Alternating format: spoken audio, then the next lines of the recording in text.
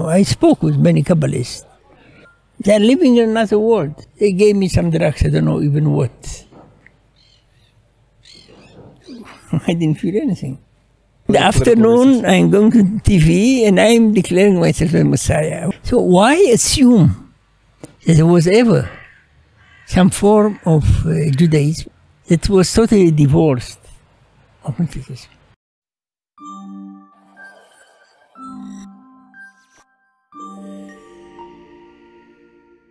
Maybe we'll begin very briefly, just discussing some of your uprising, just very briefly, coming from Romania to Israel, and then your rise in the scholarship, some of the themes in your major works, and then I have a few core subjects that I've chosen that I'd like to get to. How does that sound as far as structure goes? Right. Sounds all right? Look, I made Aliyah when I was allowed to make Aliyah with the family, meaning we wanted to leave much earlier, but the communists didn't allow. And then I arrived, I had to study Hebrew and English and matriculation, and then to go to the army, and meaning normal, almost a normal Israeli trajectory. Right. You say it's almost normal, but I know that in the army, just kind of for fun, you were studying Japanese. Is that true? Yes, that was part of the protest against, the hardship of the training period. Right. I mean, yes. But while you were in the army, and even earlier, you were already reading on the scholarship of religion and philosophy. Mircea Eliade, you mentioned as one of your early readings. I read a lot of philosophy, not on religion, because in Romania we didn't have books on religion. Right. Meaning that, not that I had something against or not, but it simply was not available. Right. When I arrived to Israel, I read Eliade, but I read Eliade much more in order to improve my English rather than to study religion. So, but it was fascinating to read him. Yes. For sure, it was not a critical reading. It was just consuming what he said. Right. Which was very attractive. Right. And slowly, after many, many years, I became disillusioned with his views. Yes. I wrote a whole book on yes. But this book, not just to write a book. I had to invest a lot of years of studying material, which are unknown, in fact, in Israel or even in America. Material that belonged to Eliade's corpus. Yes, starting with Romania, I never heard about him because he was persona non grata. Right. In this religion. Right. When I arrived to Israel, I had other things to do than to read Eliade. But in the moment, in the army, when I started to improve my English, I started to read. And his English is very, very available, he writes in a very popular manner. And then I discovered that, in fact, he was a good friend of one of my heroes in Romania. Oh, really? Who was a playwright, a Jewish playwright, which I didn't know that he was Jewish, was Michael Sebastian. And that was fascinating for me to see this Eliade that I knew that he's Romanian, but coming from another world. And this Michael Sebastian, that I was admiring his place. So that was an incentive to... Then I discovered that there were rumors about his far right views, which became even more interesting. And then started the polemics about him in early 90s. I started to speak with people who were experts in Romanian affairs. And it was simply fascinating. Yes. To discover some repressed aspects of his history, which has to do also with his scholarship. Yes. Yes, certainly, they're connected there. But you weren't even reading him because of your because he was a compatriot. You were just reading him simply because he was accessible and you appreciated the English. I was living in Kfarata. In Kfarata, in the public library, that's what I found. Right. I knew that he's Romanian by name. That was obvious, Right. but that's not important for me. Right. And even when you finished your military service, after you'd been reading Eliade and others, from what I've read of your previous interviews, you were considering to become a high school teacher. Is that correct? Yes, but no, there was. You must remember, meaning, after I finished the army, it was an economical crisis. Yes. Here. So there was no job. But that's another story. Meaning, I kept reading in order to learn about religion. It seems almost, this is just from an outsider's perspective, it seems like you fell into the study of Kabbalah and Jewish mysticism almost by mistake. Meaning, I had no idea what Kabbalah is, Right. and I didn't intend to study Kabbalah. Right. It was even not in a dream. Meaning, I was much more interested in philosophy. Yeah. But I couldn't study philosophy because I was Ole Hadash. And I had to secure a job. I mean, what can I do with philosophy? Right. So I studied Hebrew literature and English literature. Now, to be sure, I can be a high school teacher.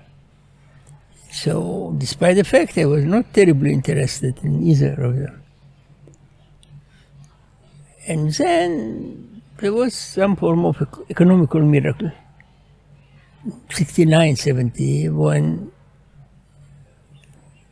Israel gave a lot of scholarship for Olim Hadashim. I was not Ole Hadash, but they, how to put it, didn't count the years I was in the army. So out of the blue, I received scholarship, and I didn't have to pay. I paid everything, including high school. But at a certain moment, there was economical relief. So I could return to read philosophy, and I wanted to write a PhD on philosophy. That was not my aspiration. It was the fact that I was enrolled at the Hebrew University first time as a PhD in philosophy. Right. And Maimonides, if I remember correctly. Maimonides, we didn't know. Meaning, Maimonides, Ibn Ezra, it was not clear. Right. It was not clear. I continued reading also other issues. And you pivoted at some point from philosophy to Kabbalah to Jewish mysticism. Not exactly, because I continued to study philosophy with Professor Shlomo Pinez for Yes. many years later. Yes. All his seminars. I finished the PhD in 76, but I attended all his seminars in philosophy. And we became very close friends. So I didn't desert it. Right. You didn't abandon And philosophy. also my approach to Kabbalah is a little closer to those figures who are more philosophical. Correct. To me, the great irony is that it seems like you almost became a scholar, or you became studying and interested in Jewish mysticism almost by accident, like bimikre, you would say in Hebrew. Not almost.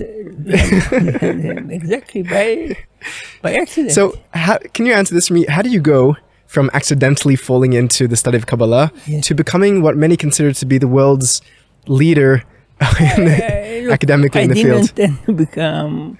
I had no idea that I'm going to teach in the university, and I had no plans, and I didn't know what I'm going to do when I finished the PhD. I was already married, and we didn't know what was going to happen. There was another, how to put it, phenomenon, which is Jewish studies were allowed a lot of positions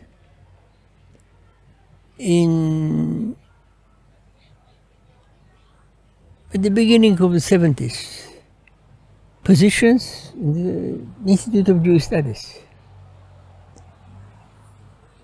And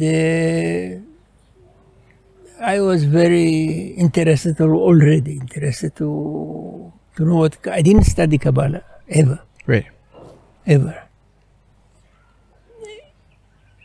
And I've seen a lot of manuscripts. What attracted me is the fact that there are so many unknown manuscripts. That is the most important issue, is curiosity.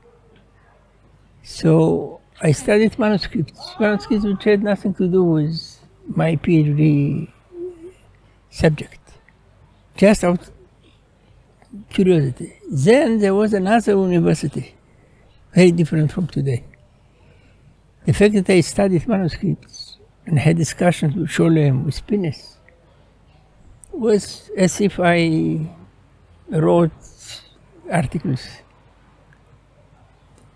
No one pushed me to finish the PhD and publish. There's nothing. I never heard something like that. So I could afford to continue to read manuscripts for years. And I received scholarship to do it. Not to do it, I received scholarship. And I understood it's going to be fine, that I don't do, it's not a great mistake what I'm doing. The fact that I studied so many manuscripts gave me another perspective, rather than other scholars who are writing a PhD on printed books and didn't see manuscripts in their life, or one manuscript. Right. So that's what happened. And when you're reading these manuscripts, you were bringing with you the theories of earlier scholars, right? No, many manuscripts were never read by anyone, including Shalom. Because at the National Library, there's an Institute of Microfilms, and new material came all the time, including many manuscripts that Shalom couldn't see. With all his efforts he made, he couldn't see issues, manuscripts in Russia, for example. That added other angles than what was written on the basis of the manuscripts available in the 30s and the 40s by Shalom. And at the beginning, I've seen that there are differences between what Shalom is writing and what I see. Right. So I met him and I told him, look, there are differences. So he told me, write me a letter, I shall answer. He wrote me a letter, I wrote him a letter, he answered in a very yeke, point after point after point. I didn't agree with his, the PhD, when I wrote the PhD, I quoted this letter saying, look, at this date he wrote me a letter and he claimed so and so, and that's written in the PhD. And I was not hurt by it, on the contrary. So I didn't want to become, I didn't imagine to become a scholar. It was just a field very bizarre, with a lot of unknown material. Then Kabbalah was not in like today. Right. Today it's another world. Then Kabbalah, no one knew what to do with Kabbalah. How did Gershon Shalom respond to your criticisms of his readings? I have the letter. I mean, he wrote,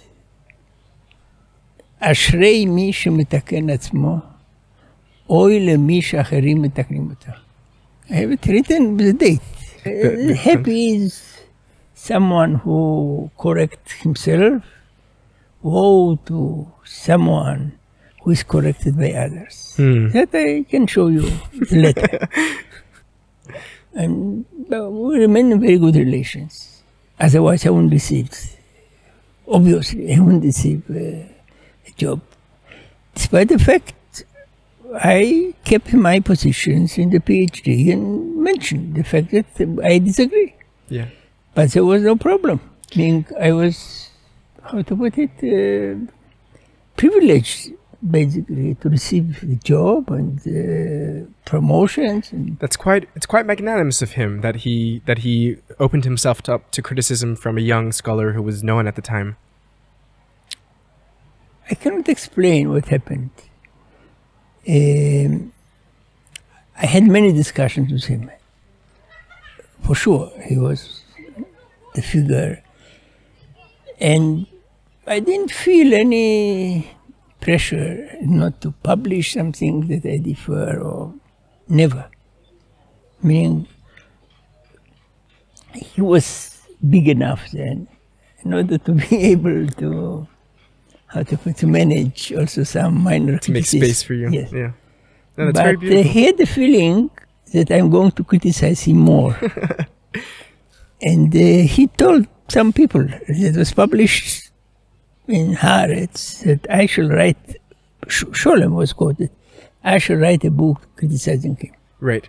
Which you ended up doing that prophecy bore true. Look, I didn't intend to do it. You know, people have the mythology of, you know, I didn't intend to write any book. Right. Because I didn't have to write. I was promoted without writing books. Right. So friends of mine pushed me to write. Right. It was David Ruderman, Ivan Marcus. They told me, look, if you have those ideas, why don't you write a book? Right. So you went out to murder the father. That wasn't your objective. Look, given the fact that I didn't feel pressure to write, for sure not books, even not articles. I wrote articles, but not because of the pressure. And no one told me, look, you need a book, you know, to be promoted. I was already not associate professor, associate professor without writing one single book. Right. And when I was promoted not because I wrote the books. Right. Meaning, writing the book, that it is the criticism of Shalom, it's not something intended or planned or something. Simply in 86 in JTS, people encouraged me to write something more general for discussion. So I wrote something, and there is criticism there. It's very natural. Right. I hope that, you know, I didn't exaggerate. Right. You wrote a work which was published in 1988, if I'm correct. Yes. Kabbalah, New Perspectives, where you really turned the field on its head. And that wasn't the end of, that was just the beginning of your scholarship. I don't know, look, it's not a phase. Meaning I continue to read manuscripts between 71 and 86 all the time. And I continue to do it after writing the book. In scholarship, especially in humanities, changes are inevitable. Right.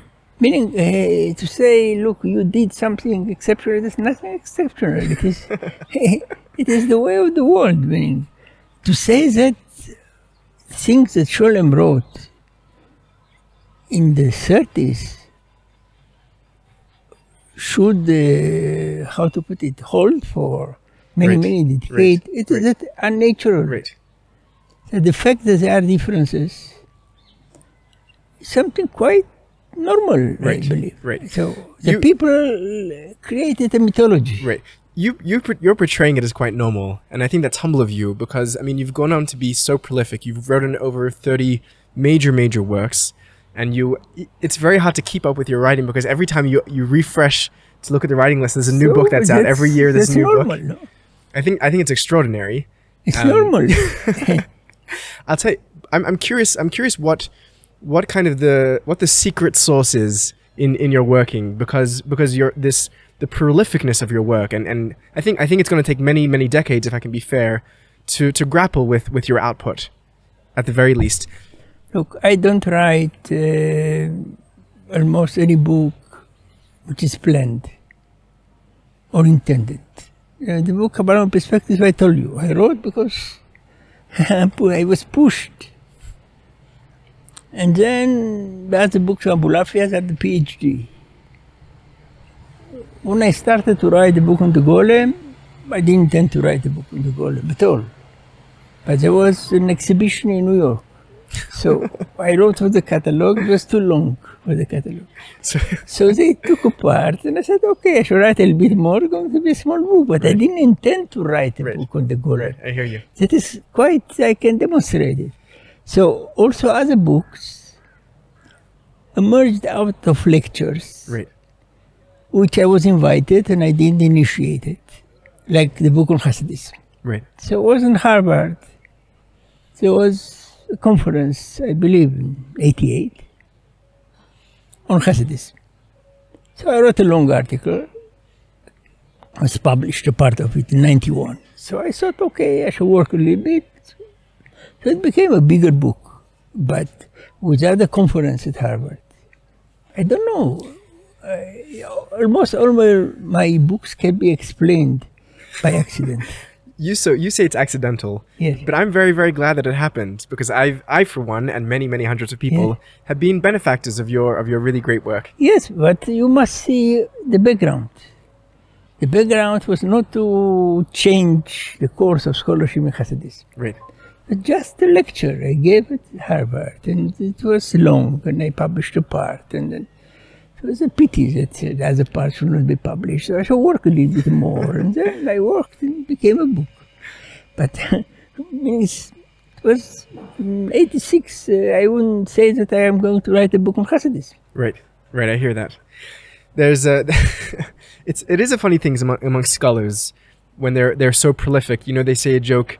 Who published something like almost like 500 books? Who was it? Nausner or Klausner? Who was it on rabbinic thought? Yes. You know who I'm talking about? Neusner. They say a joke that a student came to visit him in his office. Yes. And he knocked on the door, and he said, "Wait a minute, he's just finishing another book." Right? I know him. We met once, twice. He was an extraordinary scholar who had very good ideas, but he didn't have the time to document them. Right.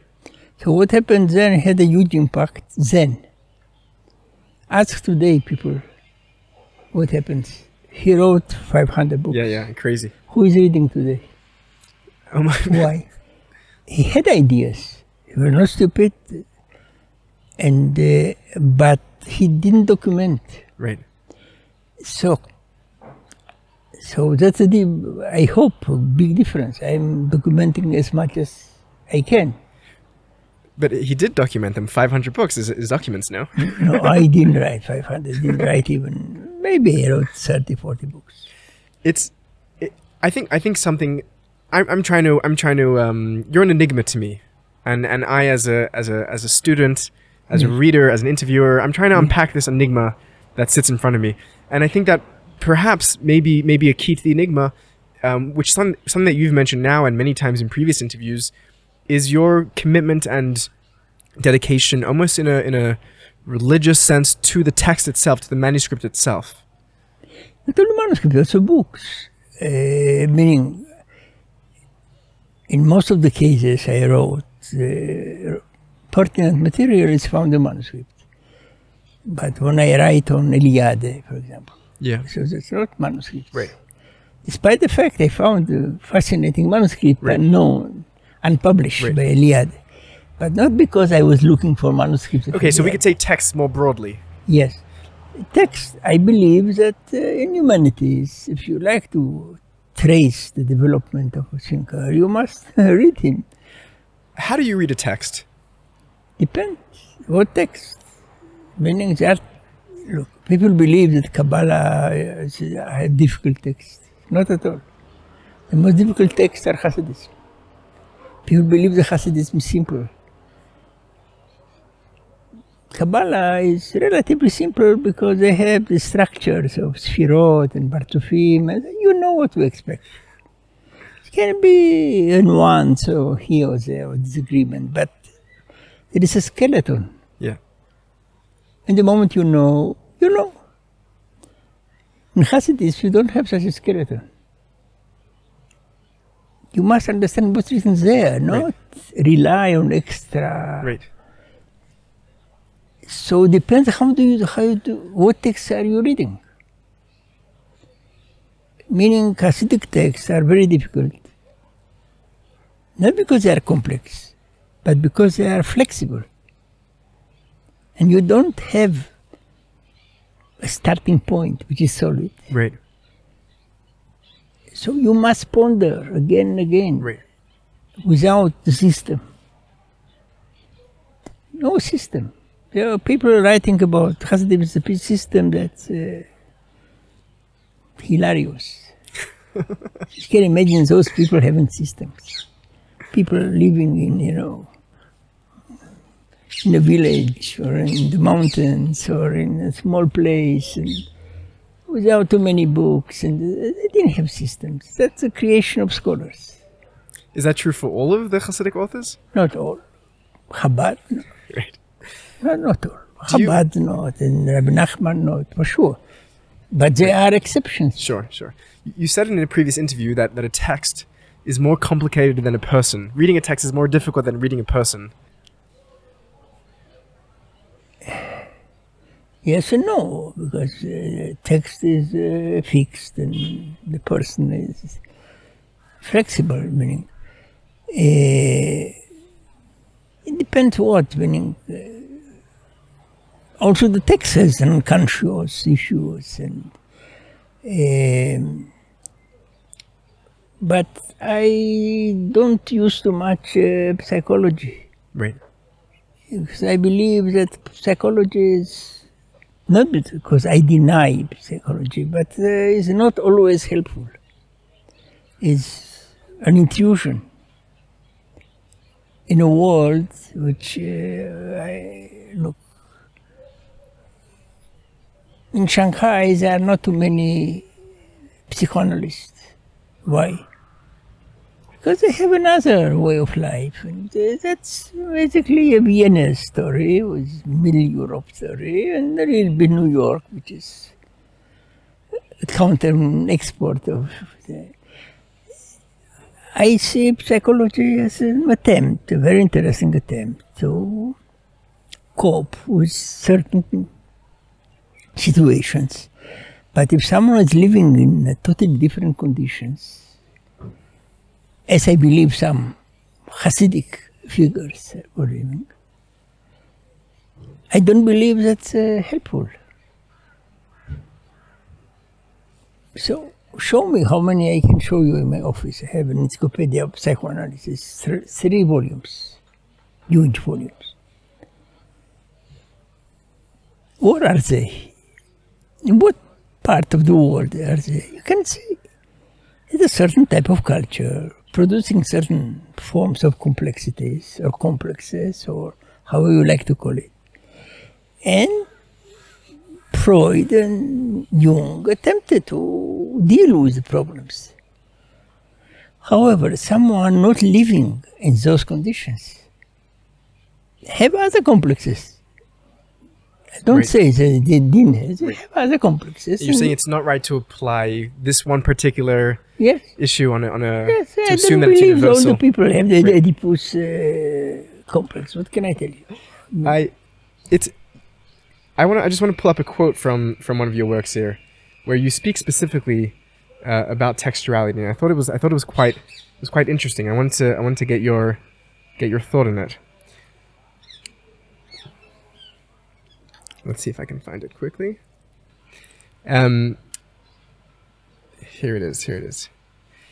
You write a comparison between Abulafia's work, which we'll come back to, obviously, and modern and postmodern deconstruction, Derrida and others. And you write that just as the deconstructive thinkers in postmodernism, they consider language as taking over the author, obliterating the importance of authorial intent. You say too that some of the Jewish mystics claim that their own interpretations are transmitted by higher entities, which is communicating something beyond them, and therefore the meaning of the text is unstable in some sense. Look, meaning of the text is unstable because the author doesn't exist more, and you cannot ask him. And the interpretation depends on you. But I am not so much, how to put it, committed to deconstruction, for very simple reasons. Deconstruction is based on a certain type of literature, which is not religious and not intended to communities. And then you don't know how to put it, to verify. So you change the text because you don't have a reference. In religious text you have references. If someone is writing tefillin, you know what is tefillin. Right. So we cannot say like Derrida, look, it can be X or Y or Z, etc. If someone is writing Shilat Shacharit, you don't go in the night to Shacharit. So you cannot say that it changes in the way a modern text is changing, which is intended by one individual to the unknown individual. So from this point of view, I don't accept deconstruction. It is good for some forms of literature, but not for other forms of literature. So even someone like Umberto Eco is not always subscribing to Derrida. He told me two jokes about Derrida. One, let's say that the wife of Derrida gave him a list to go to the grocery. A shopping list. He's shopping. Is he returning with what's written in the list or not? He's returning, that's wrong. Or let's say that Derrida wrote a letter to Eco, that Eco will write him a recommendation. If Eco writes a recommendation, so Derrida is wrong. So that is the issue. The issue is there are no, in modern literature, the references are very scant. And they are changing also. And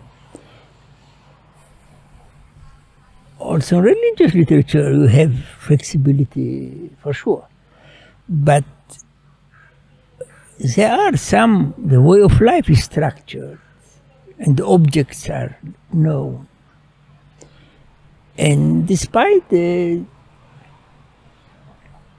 polemics, even among the polemics, someone saying between Rabbeinu Tam, between the Rashi, they know what they're speaking about. They can disagree, but they disagree about something. Right, right. They agree first. So I'm not, how to put it, using deconstruction. Not that I don't refer to Derrida. Derrida was a great figure and very important, and there are things to be learned from him. But by and large, I am not postmodern. Yes. You described your own approach to Kabbalah and to the text of Kabbalah as phenomenological. Yes. What do you mean by that? First, I'm using relatively loose. And what I mean is that it's more important to deal with the content of a text rather than history or the background, which are for sure very important. But if you insist too much about what's going on around the text, you lose the text. So that's what I call phenomenological, meaning what is the content that can be extracted from the text. After you know the context, after you know the author and the date, and the text is about something else, not about when it was written or who wrote. So phenomenological is to put an emphasis on the content, which is the phenomenon of the text. You know, it's written on pergament or published. Those are people are wasting their life, you know, trying to find if that the paper was written in the 17th century or 16th century. Right. It doesn't affect the text. Right. You want to know what does the text itself have to say. Yes. Right. So that's what I call Right. it. It's interesting because most people talk about phenomenology, about the human phenomena. You're talking here about the textual phenomena. I deal with texts and I don't have access to the persons. Right. When I have access to the person, will be maybe different. But, Right. but it's very difficult to have access to the, you know, I spoke with many Kabbalists. Not so simple, meaning they are living in another world. Right. Meaning it's very difficult to communicate. Right. Even if you know Yiddish. Right. So it doesn't matter. Because I don't know if I'm going to ask a Kabbalist. what was your mystical experience? Chavaya mystic. He doesn't understand what is Chavaya and what is mystic. And cannot answer me. And if I shall try to explain, it's going to be very clumsy. So it's very difficult to have discussions with Kabbalists because their language is very different. I'll give you an example that I'm using a lot. First time I was to... It's very difficult to speak. Yes. With people whose horizons are very, very limited. And I have to explain to them too many things. It is as if I'm indoctrinating them. Right. This you're saying when you're speaking to the Kabbalists, you're saying. Yes. Right. You were going to bring an example. First time I was in a Kabbalistic yeshiva, I thought it was going to be the last time also. So I decided not to open the book they are studying, but just to listen to them, to look at them. And then I hear a word, which I don't know the meaning, in Hebrew. But it couldn't be there. And the word is Kali. Kali, I know that's a Hindu. The Hindu goddess. Right. That cannot be. They're asking about Kali in the middle of Jerusalem. So I opened the book and I see something very simple, what I didn't know. That Kuf Lamet Yod, which is Klippa, cannot be pronounced Kli, because Kli is something else. Vessel. Right. So they put Kali. They didn't know it has to do it. Now, interesting to see them and to learn how exactly they are studying. But that is a curiosity. Would I open the book, I would see immediately what it means. So, not always we can communicate in an effective way. Not that I'm against, I'm not against. I had many discussions to the extent I could manage them, but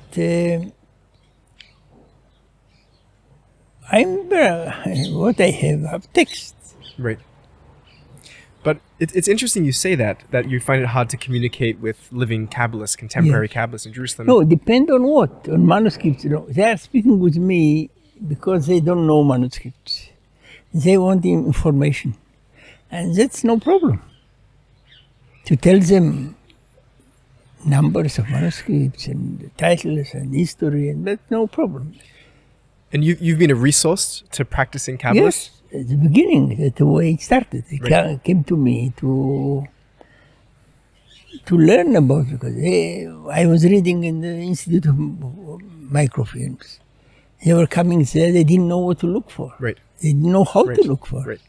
Were they surprised to meet someone who was so steeped in Kabbalistic texts, but was so removed from Kabbalah as a practice and as a belief system? Yourself? No, I didn't understand. Were they surprised to meet you? Yes. A person who was so steeped yes. In the knowledge, in the texts, yes. but yet so removed from it in terms of practice, in terms of experience and belief? Look, I don't want to tell you an example that the professor of mathematics is not a triangle. Is not what? A triangle. Right. Meaning I attempt to look in a sympathetic way.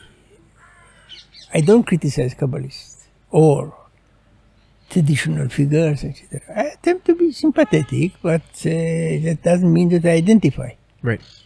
I myself didn't have mystical experiences. I didn't try. I didn't use Abulafia's techniques, and for sure there's a certain price. But there's a price to use them. Because when you use them, you believe that your experience is his experience.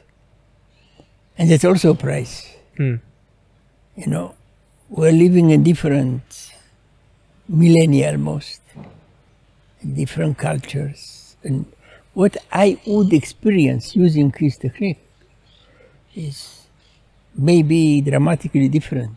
So if you use it, you can make as great a mistake as not use it. You feel like it would have compromised your own honesty and integrity as a scholar if you would have experienced it for yourself? Is that what you're saying? I must say that I am not afraid of... I simply... what is interesting for me is curiosity, and not so much to have the experience of. Your curiosity doesn't extend to the experience as well? Meaning, would I have, out of the blue, without making any effort and without having any academic commitment, it will be something, if it happens, it doesn't depend on me. Right. But I didn't initiate anything. Right. There are some easy ways to get there. Things like psychedelics. There are some easy ways to bring on what people would consider mystical experiences. I didn't try by myself, but two friends of mine, I would like to scholars, to mention names. When I was once in California, once in the east side, they gave me some drugs, I don't know even what. I didn't feel anything, I must say. Maybe you're immune to mysticism because you've read it too much. I am or not, but look, I didn't initiate it. But two good friends who are professors in universities in the United States, I must say I didn't feel anything at all. Meaning not something vague, anything. Next time you have to increase the dose. Yeah. You have to increase the dose. Yes, but they didn't offer to increase the dose. Right. Right. It's one of the main characters that you've explored throughout for decades now. Yes. Has been the great Kabbalist Avraham Abulafia. Yes. Some people say that he's your pet Kabbalist, like Shalom had Shabsai Tzvi, for example. That he's been a pet Kabbalist for you, and you really spent a lifetime with the man. Yes. I'm curious. Is there a sense of, we said how there's a capacity to get to the phenomenon of a text. Do you ever feel that you can get inside his mind, that you know what he's thinking?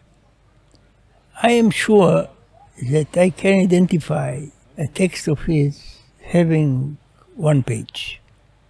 I don't believe that I know how he's thinking. I know his vocabulary.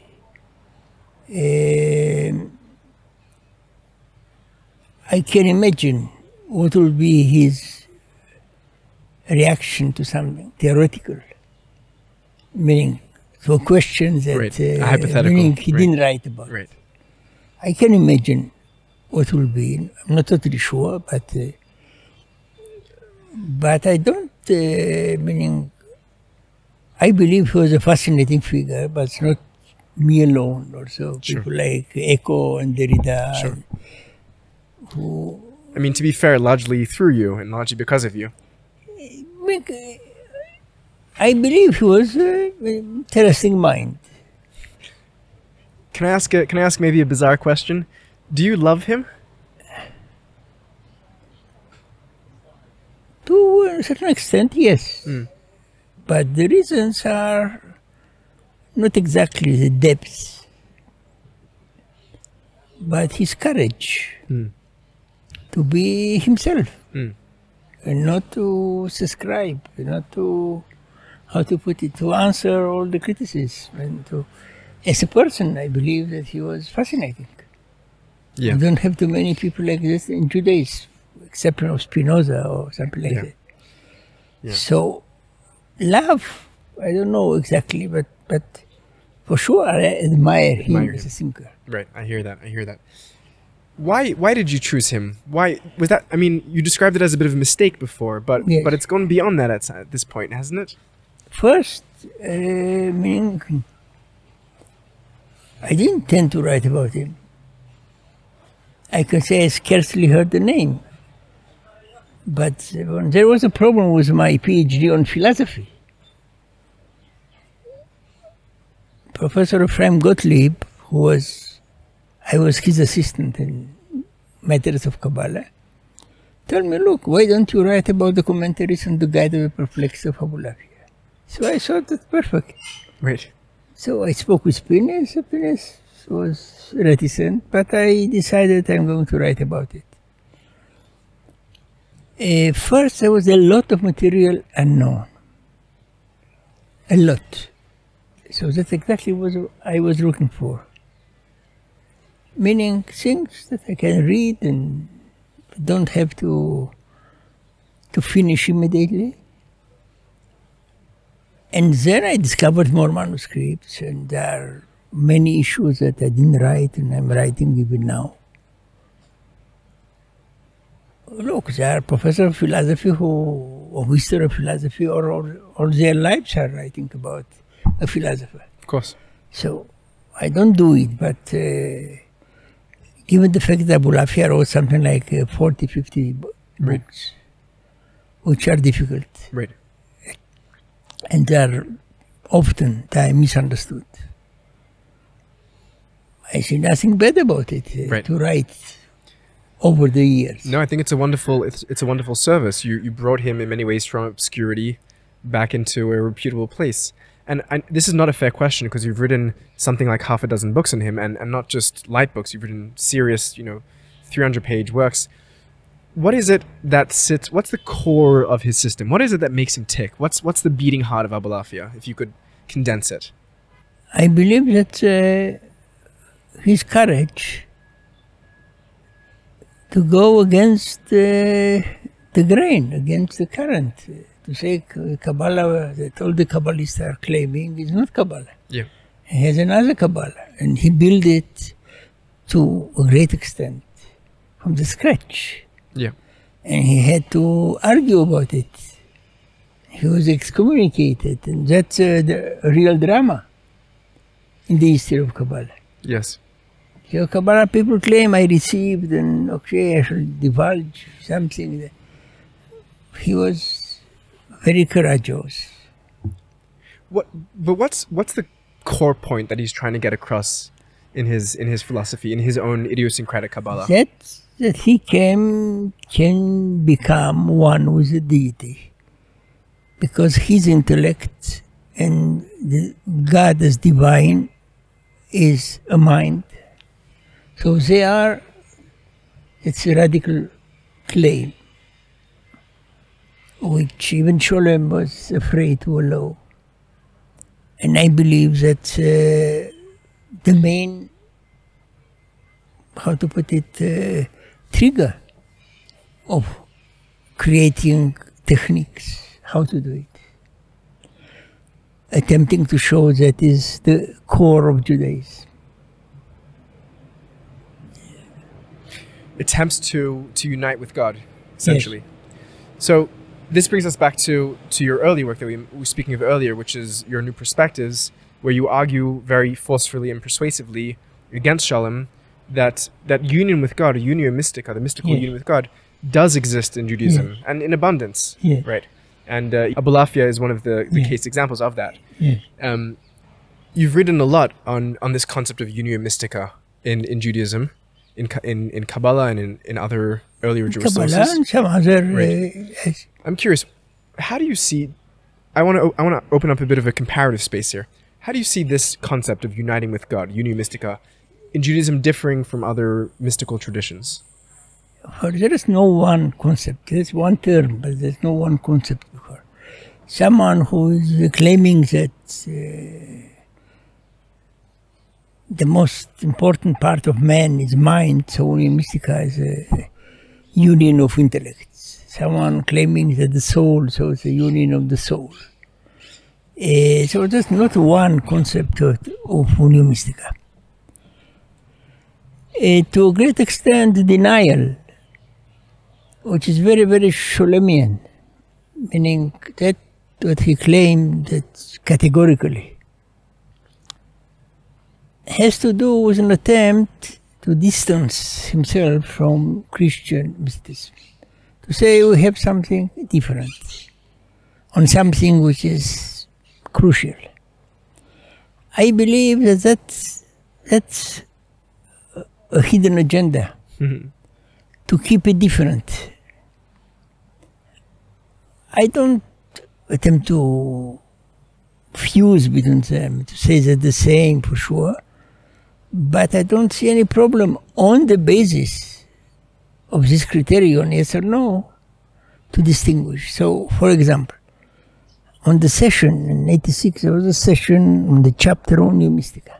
Yes. The moderator of the chapter was Bernard McGinn. Yes. And from all the, how to put it, chapters, that was the most disputable among Jewish scholars. So I asked McGinn, look, are you persuaded by what I wrote? He told me, you're 100% right. Right. So we decided on the spot in '86 to write a book on mystical union. In the book, I claim that in Judaism is more than in Christianity after reading Bernard McGinn. Yeah. I don't see a problem here. Meaning, McGinn could react to what I wrote because we have reactions to each other. During the Yes. He didn't dispute this claim. Right. So for me, it was incredible. The most important scholar on Christian Mysticism Right. wanted to write with me a collection of articles on this topic, and he read my claim and he didn't dispute it. Right. He could dispute, say, look, you exaggerate, or something. We are good friends. We didn't. No? So I believe that's an important concept in religion. Meaning that's not something secondary. Right. So not to write about it because I wrote already a chapter sometime. Right. So you ended up publishing a work in collaboration with McGee and with Merker. Yes. On Unio Mystica in the Three Abrahamic Faiths. Yes. Over there you speak about Jewish mysticism and Unio Mystica there, and it's in the context of the other two discussions, but you don't so much directly speak about your own sense of comparison. But you're saying now that in Judaism it's more present than in Christianity, which is a wild claim, particularly coming from Shalom. But I'm curious, what is the nature or flavor of Jewish Unio Mystica that's different than the Christian Unio Mystica and the Muslim Unio Mystica in this, for this context? One, because it is active. Meaning there are techniques how to achieve it. In Christianity, it's basically passive. It happens to you. You are searching for it, for sure. You are waiting. You are dedicating years to wait for. But you don't have techniques, at least in the Catholic forms of it. In the Orthodox, Christianity is a little bit different. In Judaism, it is a very active pursuit. It means you don't wait. You must do. So that's something very, very important. But one of the lectures I gave about techniques, McGinn, not in '86, it was much later. McGinn came and told me, look, you don't speak about techniques, you are speaking about magic. For him, it's magic. I understand him. I'm using the term technique, not because I don't believe there's magic in Kabbalah. That's another story. Right. But that is a technique. Right. But from his point of view, you cannot force mystical union. Right. Because it's a matter of divine grace. Right. Jews don't speak about grace. That's a huge difference. Right. It's a real difference. Yes. Speaking of the techniques, what are some of the primary techniques that the Kabbalists employ? There are many. Abulafa has techniques of combination of letters and blessing. Others have other techniques via prayer. There are others meaning ascetic approaches. Others are like Hasidis, by enthusiasm, and there are different forms of approaching. Right. And I assume there are also different experiences. Right. Right.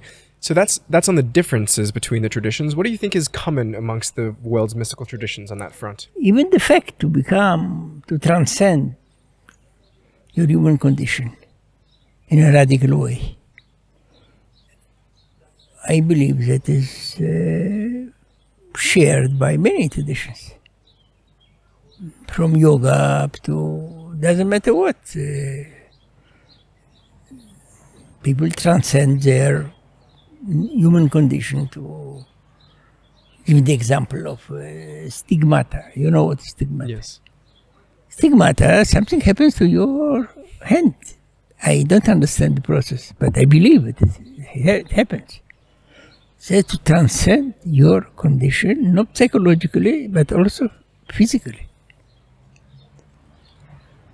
That's a great, how to put it, experience to see this search for transcendence. Right, right. I appreciate you coming back to the human body, because after all, that's what's shared amongst the mystics. They all share human bodies in a sense, right? You've done some work on neuropsychology and neuroscience and mysticism. Yeah. You co-wrote a work on that.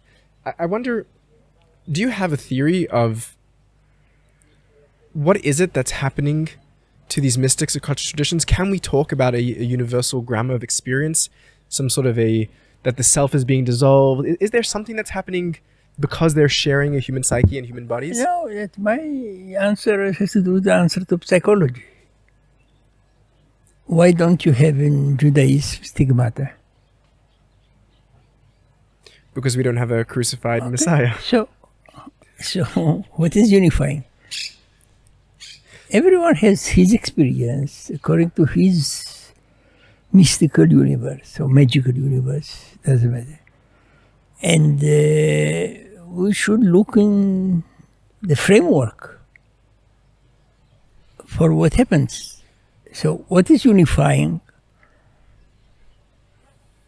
An attempt to transcend death, transcend, how to put it, from time to time even the community. That search for transcendence seems to me to be unifying. Right. Someone dealing with yoga, someone dealing with Hasidism. They are not the same. Where does that unified experience or unified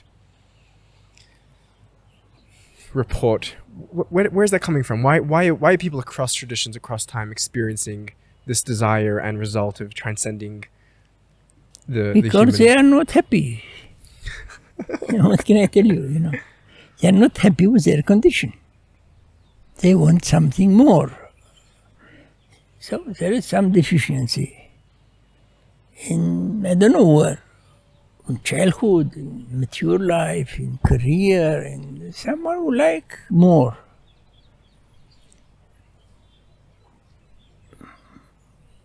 Since I didn't aspire to anything, so I didn't miss anything. Do you think Plato's formulation of the theory of the forms, and Plato in the Republic, yes, the allegory of the cave and the theory of the forms, do you think that articulation is coming from a place of lack, that he's looking for something more real? For sure. Look, that's for sure. Plato understood very well that we're living to a great extent in the world of illusion. So we're looking for something stable. The cave story is what is stable. And that became a big, how to put it, metaphor in mysticism. People are looking for something stable, that's also transcendence. People believe that what they are, it's transient. Do you think that the Jewish mystics do something positive with this search for transcendence, with this sense of lack? Do they do something good with it? Look, most of the Jews didn't have any problem with their condition. They were normal, how to put it, common people. There were people who had other aspirations. But I don't say that is Judaism. It is found in Judaism because Judaism is a religion of many, many people. Yeah. And there are people having other aspirations. most of the cases, someone aspires to be a Chazan. In the moment he's Chazan, that's his word. Right.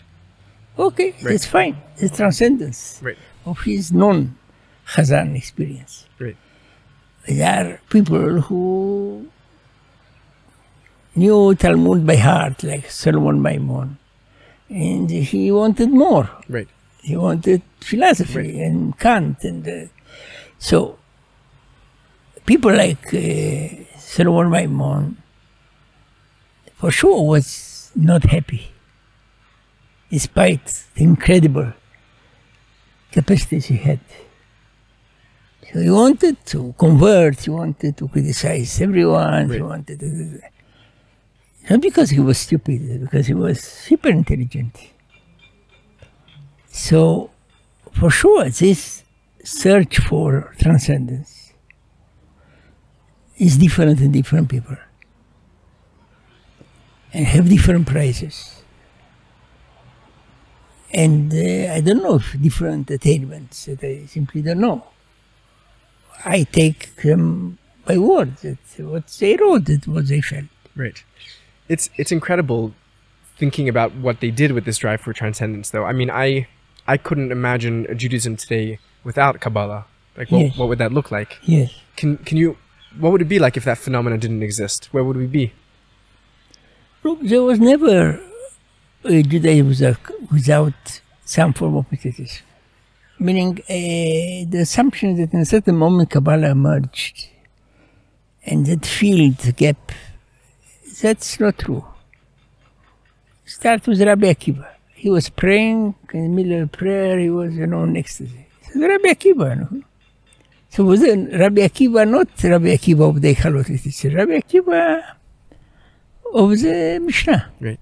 So, you can say that there was no mysticism, other form of mysticism, but it was ecstasy. Rabbi Akiva. Yes. So, it's enough. Rabbi Ishmael, having this experience of God. Yes. It's in Talmud, the beginning of the Talmud. So how can someone claim that Judaism without, in a certain moment something came in, intruded? Right. But that's not true. Right. Take the book of Psalms. It's very mystical. Shiviti Hashem Nigdi Tamid. What can be more mystical? To have God in one's presence at all times. No. Yes. So why assume that there was ever some form of Judaism, including Halacha, that was totally divorced of mysticism? Right. That's runs against facts. How are you defining mysticism for sake of this point? Look, there are many definitions of mysticism. The definition I prefer, not that explains everything. A mysticism is the search for a contact. The search for a contact with something greater than you. It can be God, it can be a sphirot, it can be intellect, it can... A very important part of your scholarship has been showing the internal continuity of Jewish mysticism from Talmudic sources, from antiquity to the Middle Ages, right, against earlier trends of scholarship which saw discontinuity and external like infiltration. But that's a traditional society, which that's normal. Right. Meaning the attempt to explain history only on the basis of ruptures seems to me to be almost incredible. What? Almost incredible. Incredible. Meaning, people use the same language, the same basic text, the same way of behavior for 2,000 years. And to say, there were ruptures. So, yes, there are ruptures and some issues. I don't say that, no. But also, Maimonides is a rupture. Right. So there are ruptures which are part of development, if you like to call it so, enrichment, however you like, but to insist only on those issues and not to see continuity. So, Maimonides was against Kabbalah. Would he speak with the Kabbalists? But he could speak with them. They had a common language. Yes. They would understand each other, they would disagree. But nevertheless, they could understand each other. Right. There's some irony here, because you've returned in some senses to what's a very traditional perspective on Kabbalah. That Kabbalah self-identifies and is seen as part of an ancient tradition. Look, I don't believe that if someone is agreeing with some part of Kabbalah, he is mistaken by definition. If someone shows that I'm wrong, I am wrong. But to say that's, reminiscent of I don't say the Kabbalah is ancient. I claim Kabbalah is late 12th century. But there are ideas of Kabbalah which are found earlier. And I don't see any problem. Also Shalom would say, yes, Kabbalah are Gnostic views, which are earlier. True? Okay, so what is the dispute between us? You say it's one form of continuity, I say another form of continuity. I mean, you're downplaying the difference a little, because you believe that Gnosticism itself is a Jewish phenomena. Not I believe, I must say, that's not my view, it is a view of scholars. Right. As I quote, I didn't invent this. Okay, I shall tell you a story, a real story. In 1989, I received a letter from Hans Jonas, the scholar of Gnosticism. Yes. He wanted to meet me. I was a little bit surprised. I didn't know he's alive, and he wanted to meet me. So he came to Jerusalem, and we had a discussion. He read Kabbalah perspective, and he was very angry. Angry? Angry, very angry. He told me, you said that in Gnosticism there are Jewish elements. I said, yes. So no, they were anti-Semites. So I told them, look, it's not my view. I quote scholars. Why don't you argue with them? Right. Why? You came to argue with me when it's not my idea. Right. Then he told me, but you said it from Jerusalem. So, okay, so that's not an argument for me. So that's a development in scholarship of Gnosticism done by non-Jewish and Jewish scholars who claim there are Jewish elements, and they wrote about it. Right. So if I adopt something like that, it means that, that I adopt the Kabbalistic view. No, that scholars, serious scholars, which I see no reason not to quote them. Right. But I don't say that Kabbalah is ancient. But they say there are ideas in Kabbalah which are earlier. Right. And I don't say that Shalom wouldn't say about other things that are early. I say, but it's Gnostic. So what? Right. If one wouldn't know better, one could almost assume or read a hidden agenda in your work. Yes. Which is a very traditional agenda, arguing for the antiquity of these ideas, arguing for the centrality of the mitzvot, the rituals. I mean, in your defense, you'll say that that's what's there in the text. But look, you come up with a very traditional reading of Kabbalah in the end. Look. As I said earlier, traditional or not, if someone has a problem, he must show specifically what it is. Right. Otherwise, it's just an epithet. Say that's traditional. So what? Traditional is wrong. Right. Okay, show me that's wrong. Right. I have no problem with it. Right. More than just traditional readings, when I read your work, I grew up in a Chabad family. Yes. So my approach to Jewish mysticism is entirely mediated through Chabad Hasidism. Yes. And I'm very well aware of that.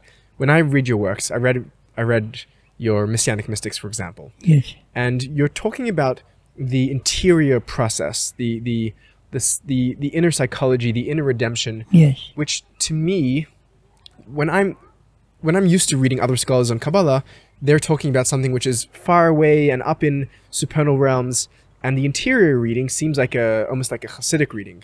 But yet that's the reading which you're bringing back to the Kabbalists themselves. So? Do you believe that that is... It was part of life. I mean, people have inner life. I mean, even a psychoanalyst would say that people have inner light, and that's very important. That's shaping their life. And to say that everything is economical or social or political is better. What I say, that I see it it's commonplaces. That people don't want to confront it and to say, look, Messiah is someone who doesn't have an inner life. He is coming only to make propaganda. So, okay.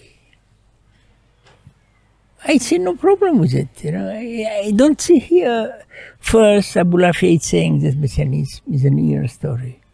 And there are many other Kabbalists saying before Hasidism. So someone is arguing with something like that. You know, I brought examples. I wrote the book, not just an ideological book, bringing examples. People deserted the inner life in favor of social movements because, in a way, they didn't take seriously the material. They didn't take seriously what? They didn't take seriously the material. The material, I hear. In their reading of it. You can, imagine someone who declares that he's the Messiah and didn't have an inner life before. Just in the morning, he decided, for entirely in the afternoon, reasons. I'm going to TV and I'm declaring myself the Messiah. Why? Because that's a good idea. You can imagine something like that. Something abrupt. Right. So, what I say is something I believe very easy to understand. Right. And much more practical. Right. Rather than the idea that, okay, Sabbath she had a revelation out of the blue, he's the Messiah. Right. For sure, he had an inner life. We know about Sabbath. So, I hear what you're saying, and it's true, but it does seem to me like you do choose certain lines of thought or areas of inquiry to focus on. I mean, some of your latest work is on the divine feminine, the privileged divine feminine. Yes. Right. And you're saying that that's in the text, and you're showing the text, and you do that very finely. Yes. But there's certainly you have your own inner life, and you're making choices on why you want to focus on femininity or on interiority. Look, I believed in what Shalom wrote for many years, that, Kabbalah is basically androcentric. Androcentric. Yes. What can I do is I found with the time texts which don't work exactly. So his explanation that Shekhinah is out of the blue came from Gnosticism or from Christianity, according to other explanations, when you can find in Babylonia a term named Shechintu, which is feminine, running a palace. So I found sometime, I don't remember when, that there is a concept named Shechintu in Babylonian religion, dealing with a clearly feminine figure who is some form of a runner of a palace. So, do you believe that the emergence of the term Shekhinah in rabbinism is just an accident? They didn't know how to put it, Hebrew grammar, and made a mistake. Right. We say Shekhinah is okay, it's Shekhinah, but it's masculine. And then it turned to be feminine. No. That's serious. So not that I discovered or had an inclination. I explained to you why. Because there is such a term. And this issue was neglected by the scholars. And they made efforts to evade the feminine aspects of the Shekhinah before Kabbalah. And it doesn't work always. And so I don't believe I have an agenda. I have here a fact. First I found that Shekhinah is, and then I wrote in Kabbalah and Kabbalah Neros, etc. And then I discovered a small article by an Israeli scholar, and that's important, about the root Shin Kaf Nun Nakadin. He doesn't know what's Shekhinah, but he's saying it's feminine. So, two different, exactly the same root. What can I do? What can I do if I see something like that? To say, look, be cautious. Don't push against the feminist, because that's a feminist prejudice to say there is no feminine aspects of the Shekhinah. It's a feminist prejudice to say that there's no. It's a feminist project because the feminists would like to show that there is something wrong. Something wrong. So, I don't say the Kabbalists were better husbands or not. I make, how to put it, semantic remark. If you can show me, you know for sure that Shmot HaMalachim באו מבבל, true? So what's the Shekhinah came from Babel? Right. What's the problem? Right. Shmot HaChodashim באו מבבל. Right. The names of the months, the Hebrew months. No. Yes. So I said, no, but Shekhinah didn't come. Right. Now she remains there. Right. No. Right. It's funny that you mentioned that. It is traditional, what I said here or not? Half yes, half no. Okay. So you see that what can be traditional means the moment can turn anti-traditional. Right.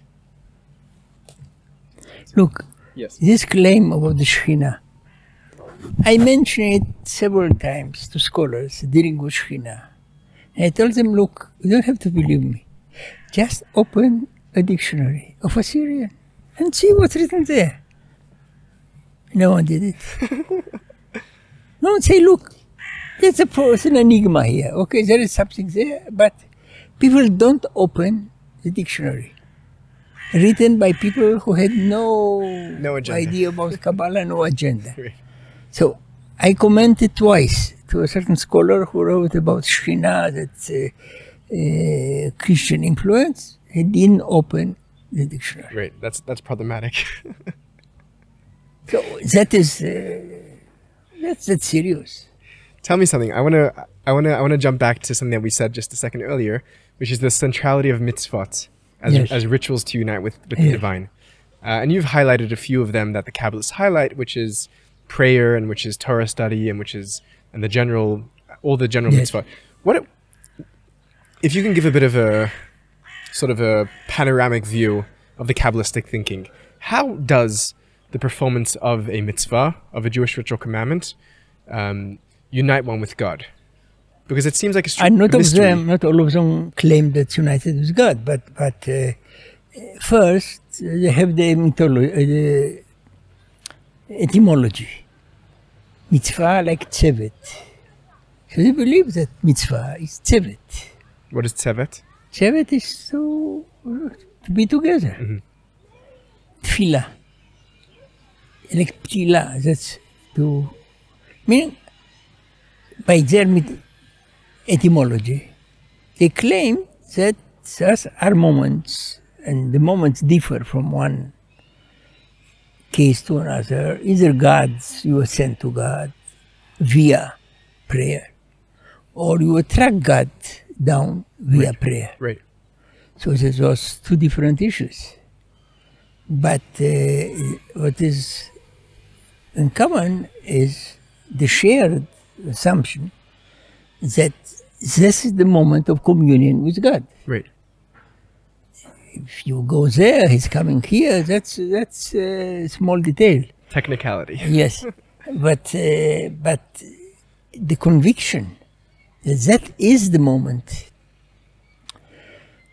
because that is the normal life, and people attempt to elevate their normal life, and not to. There was no in Judaism. There was no monastery, no monks, and you cannot have special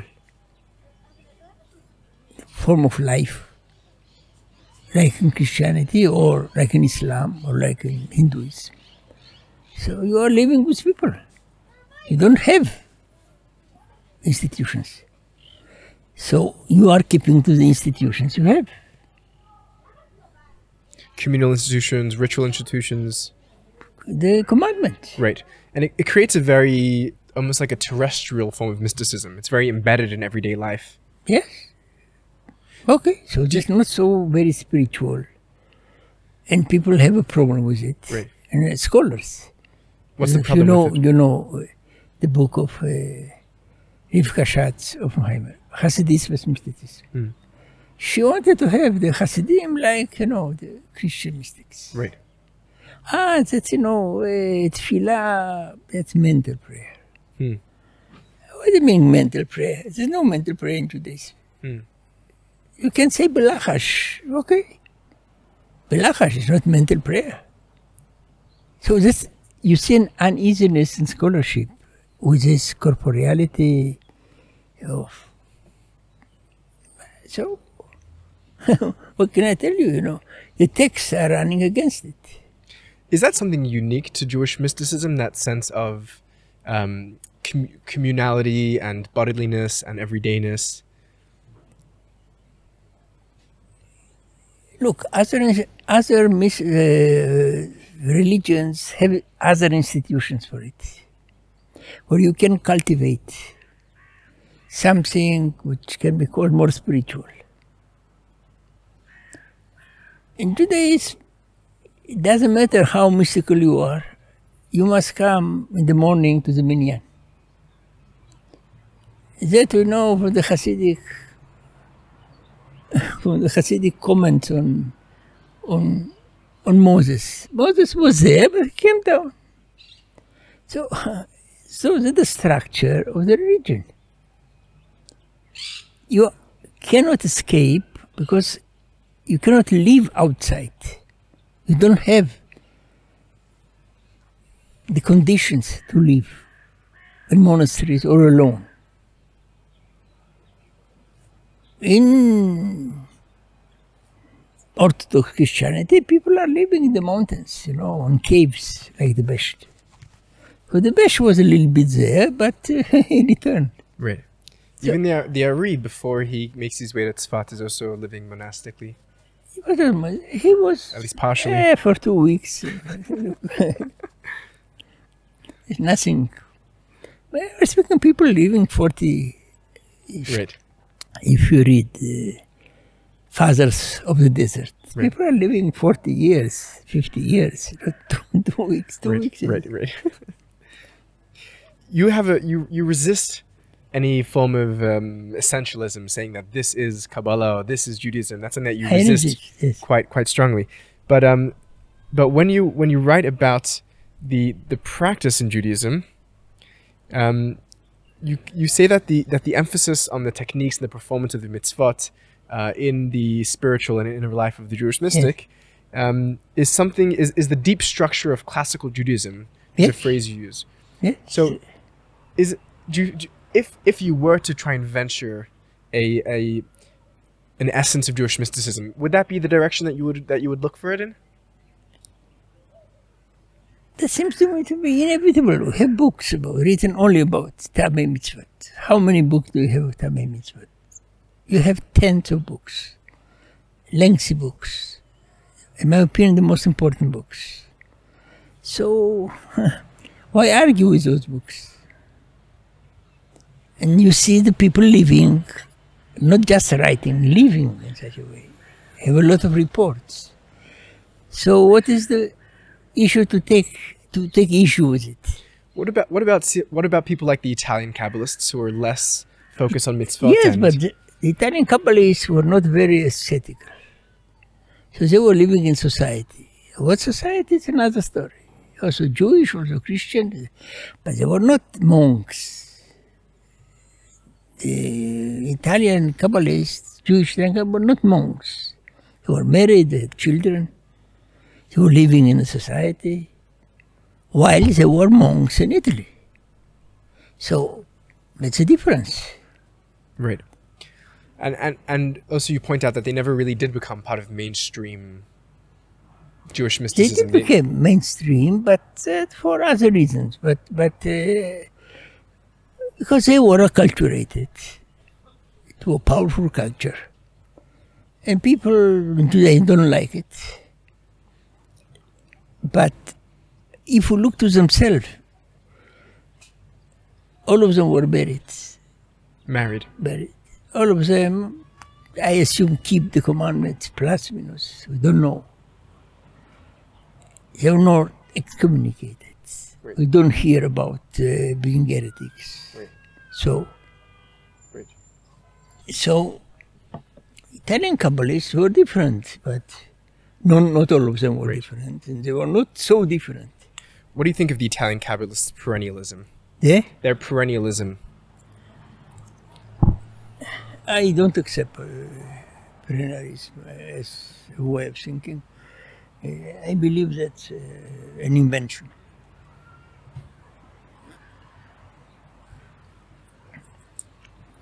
There are strong, how to put it, directions toward perennialism. In Eliade, Corbin, Jung, I don't accept them. Beyond perennialism, you have always something very particular. It takes time for you to identify what is this particular perennialism. So, Jung is basically Christianity, and Corbin is Islam, and Eliade is archaic. Everyone has his perennialism. They were together in Eranos, and they at least agree about the perennialism. But there's nothing like perennialism. Even there, they don't agree about what it is. Right. You've also been to Eranos. I was there several times. But not as a perennialist. No, not at all. What I published there doesn't differ from anything I wrote before or later. And are you comfortable there? Are you accepted there? I was not at the Eranos of Eliade and Shalom and Corbin and Jung. They were dead already. And the Eranos I was there was another structure. I don't know what was beyond the renewal of Eranos, but in any case, I published what is there, and I didn't subscribe ever to perennialism. I criticized it. Also, Shalom didn't subscribe to it while he was there. Right. True. Do you think that the perennialists are... You think that they're wrong because they're ignoring the particularity, right? Is that what you're saying? There is no perennialism. There are different forms of perennialism, but I told you each of them has a certain agenda. Right. Do you think that there's a potential to focus on the common amongst the traditions, and to they don't emphasize the common. Who doesn't? The perennialists? Yes, they claim that, but they look. What they do, they translate the other in their term. Right. But that's not a fair game. Like you translate all the problems of people to the Oedipus complex. So that's a translation. And then you have a complex, and that's, according to Jung, at least some form of... But that's, how to put it, you infuse your mythology in the text.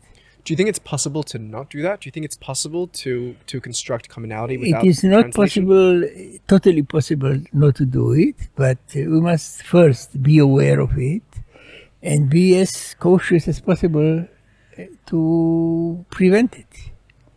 Meaning, all of us have some unconscious views, but I can easily control myself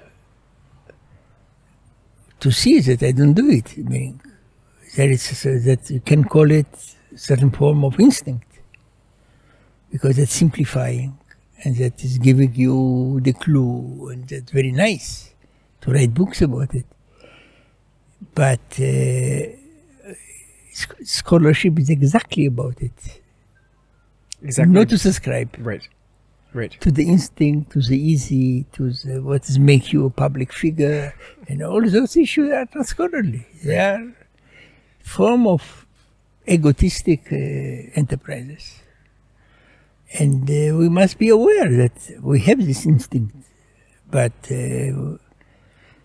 what is scholarly is to transcend it.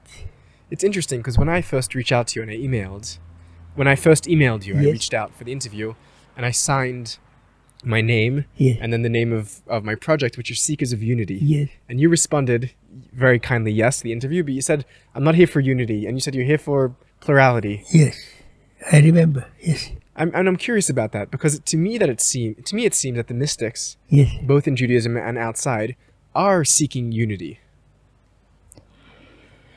Yes, the unity, their unity. That's true. Their unity. Each of them is looking for the unity that everyone should subscribe, which is their unity. I can tell you a story about it. It's a text of Levi Yitzhak Huberdichev. That for sure we pray, and we pray by letters, it's Hebrew letters, but all the others cannot pray. They don't have the letters. But those are the letters controlling the universe. That is unity. But unity for us, some form of kuzari. In the moment you say that unity for me, and don't say it is unity, and you deny to the other very explicitly. So there's not unity, there's disunity. Yeah. That's certainly true of many mystics that are doing a very particularistic, ethnocentric, ontolinguistic form of their own unity. But I think there are some characters, and I think you see them coming out of the Italian Renaissance, Jewish characters, that are trying to do something more expansive, more universal. You are right. There was such a tendency, which is a Greek tendency. Because the Greeks believe that they have the explanation of the cosmos. And this Greek approach exploded again in the Renaissance. And their claim was not that the universe. They say, the Kabbalah is very nice. They are telling us exactly the Christian. So we must translate the Kabbalah. Right. That's what they are doing. They are translating. Right. So this expansion is not exactly universal. It's very particular. Right. Those that are starting it, yes, like Pico and Ficino, are doing that. But the Jews that take it back from them are not trying to read Christianity into Kabbalah. They're trying to read Kabbalah outwards to the world, right? I don't say that automatically all of them are the same.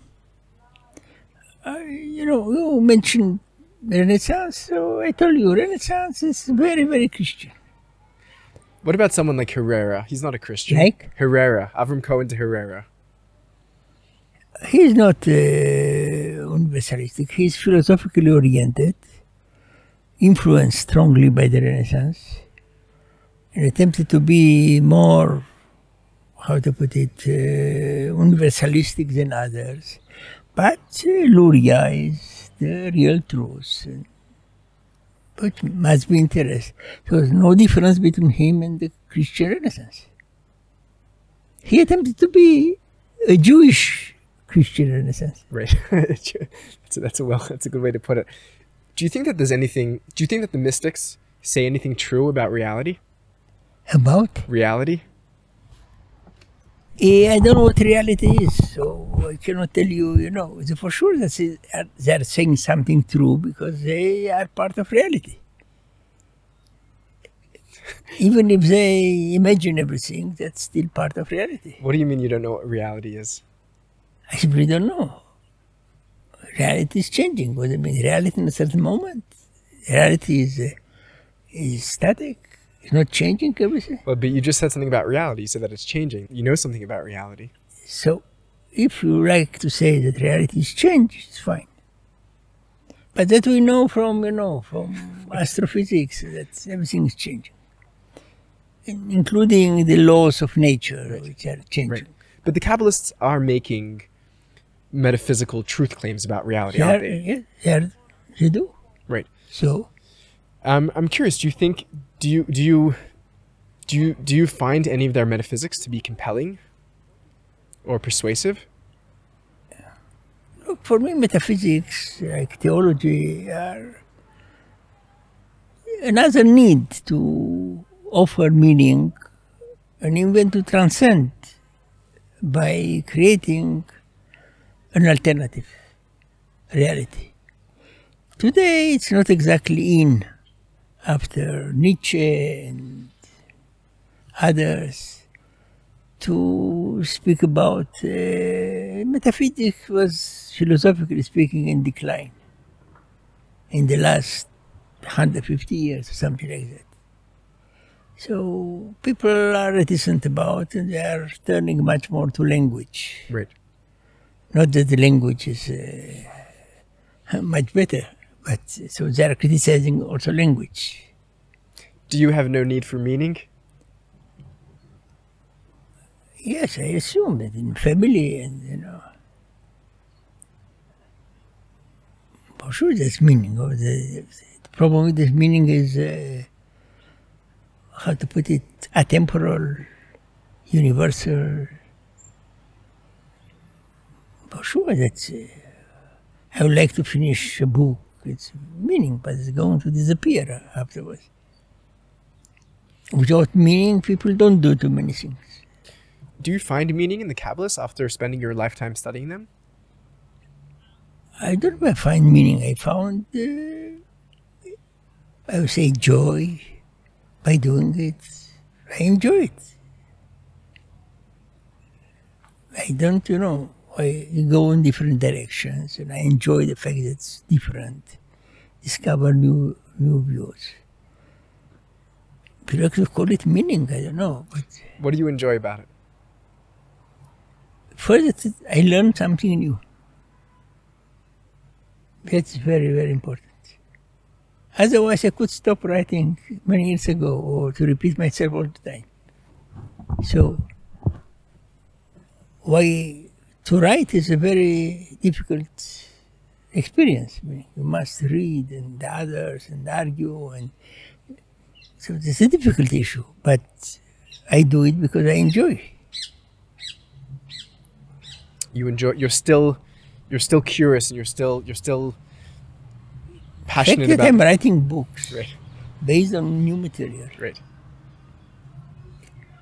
and I hope also new approaches. Shows that I enjoy it. Otherwise, I won't do it. It doesn't get boring after a lifetime. Don't you feel at a certain point that you've seen everything already? I didn't see anything. I know for sure that I didn't see.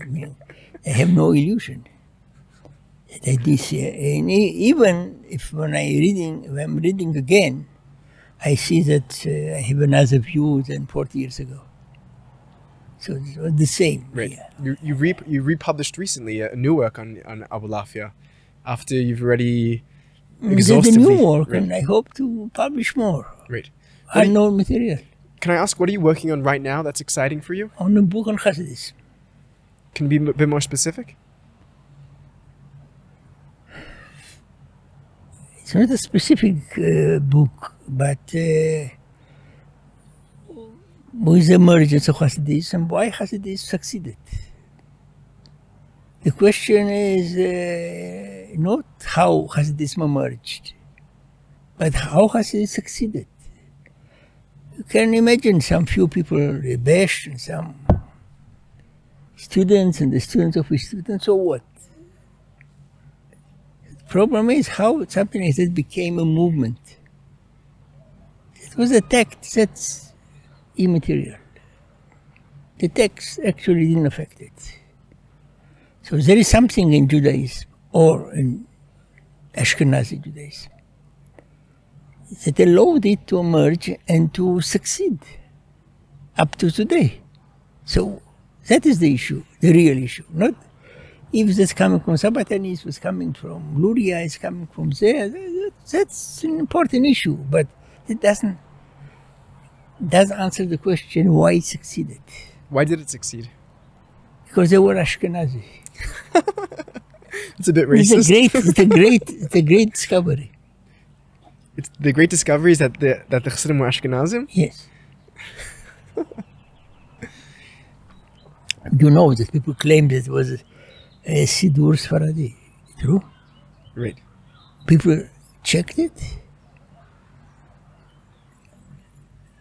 I'm assuming not. And Minhag was also Sfaradi, right? Not so sure. Open it, we'll see. In, on Kiat Shofar. All the angels there. That's pure Ashkenazi. Not found among Sfaradi. When you say Ashkenaz, you mean all the way back to Chassidi Ashkenaz, yes. Right? So that's very important. It's right. an important moment, not just a detail. Sure. It's not a nusach. Sure. Okay, for example. So. But what's the significance of them being Ashkenazi? Why does being Ashkenazi contribute to their success? There are many non-successful Ashkenazis. And that's a long story. There is no one single. But you're saying because they were part of the culture which they were working in? Part of the culture, yes. That's what you're saying. Hasidis is part of the Ashkenazi culture because it's Ashkenazi. It's very simple. And because they were at home, they were able to be picked up. I believe it's a simple question, also a simple answer. And previous movements? Excuse me? Previous movements, they weren't indigenous to their own cultures?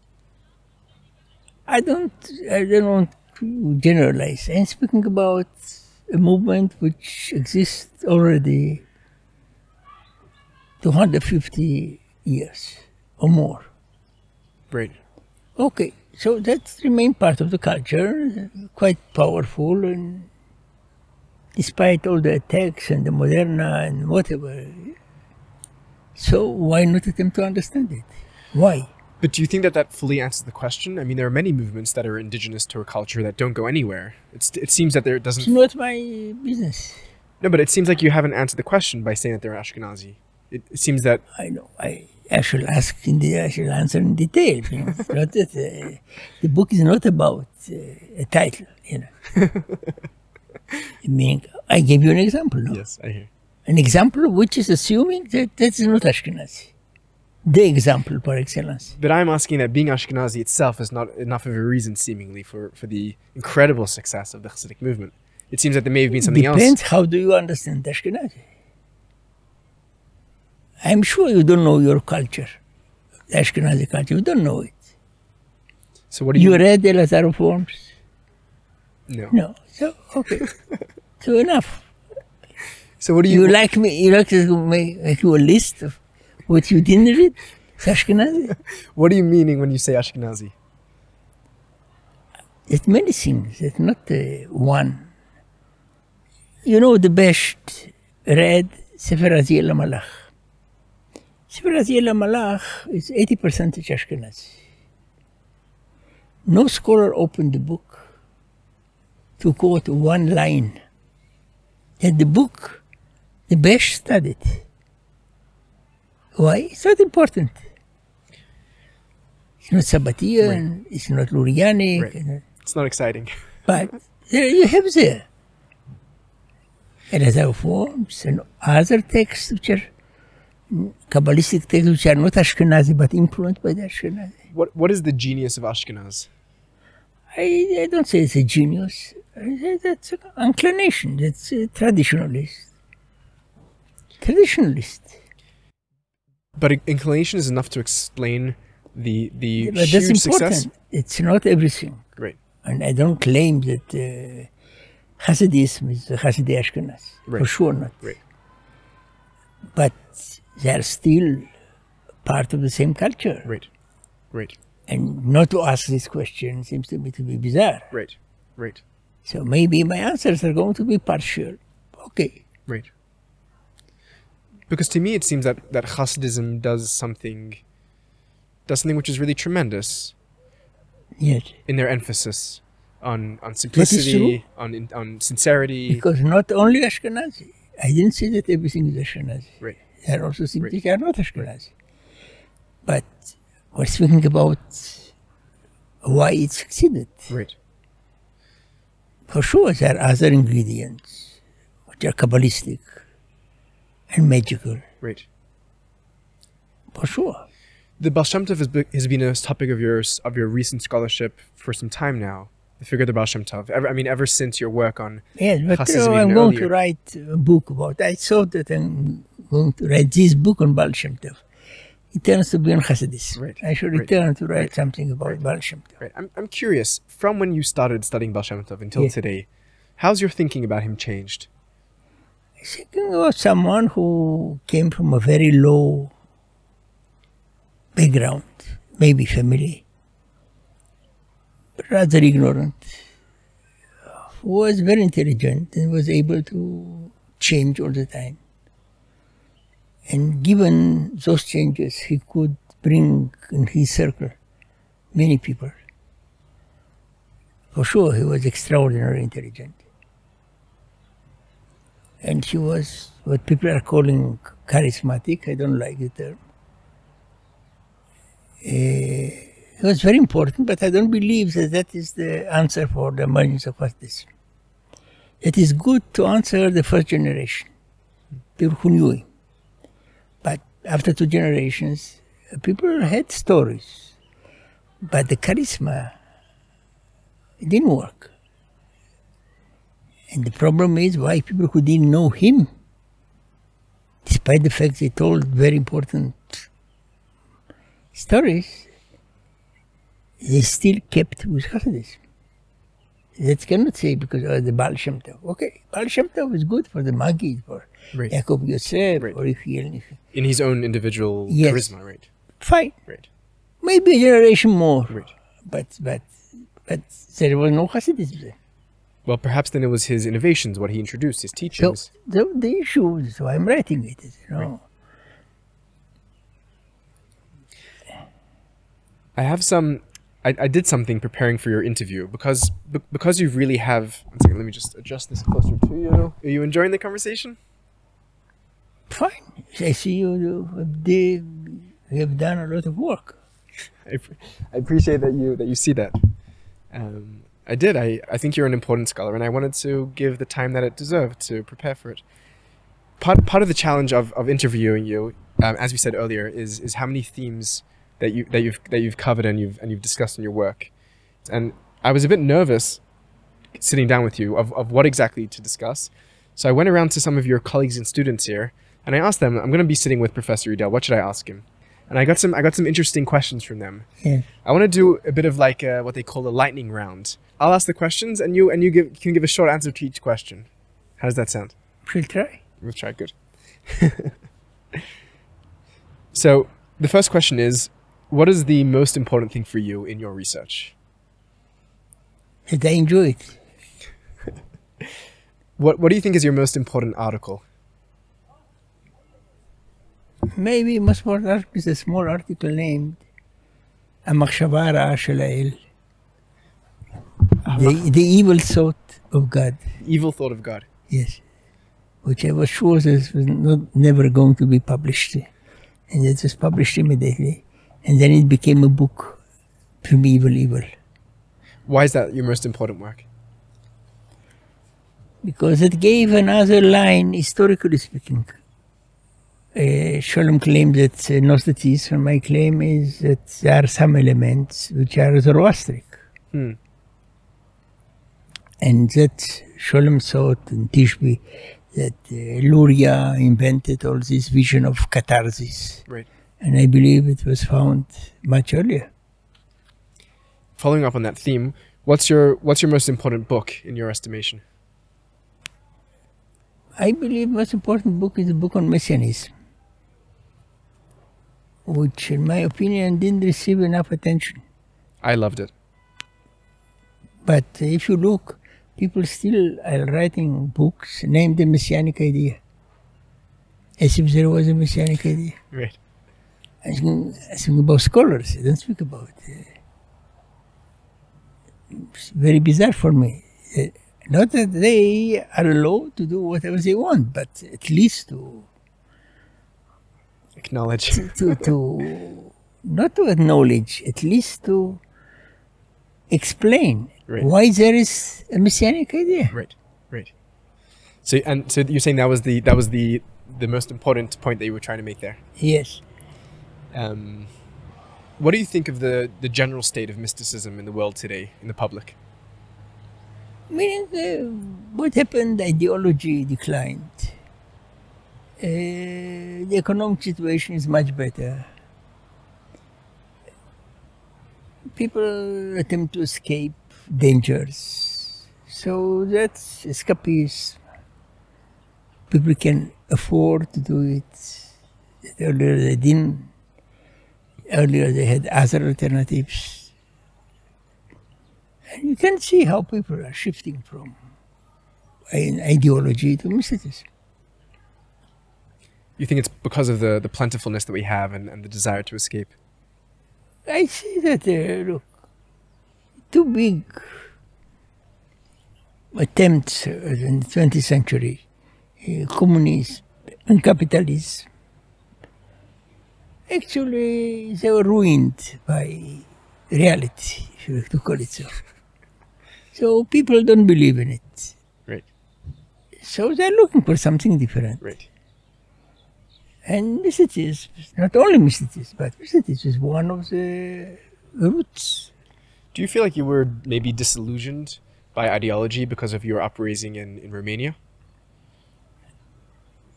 Yeah, I was disillusioned already in Romania. Meaning, my claim is that I never met a communist in Romania. I studied the communism, but by people who didn't believe in it. But they had to teach it. Right. After a while, I believed at the beginning. And afterwards, I understood that already in Romania, that's not. So my disillusion is not here. It was already there. Right.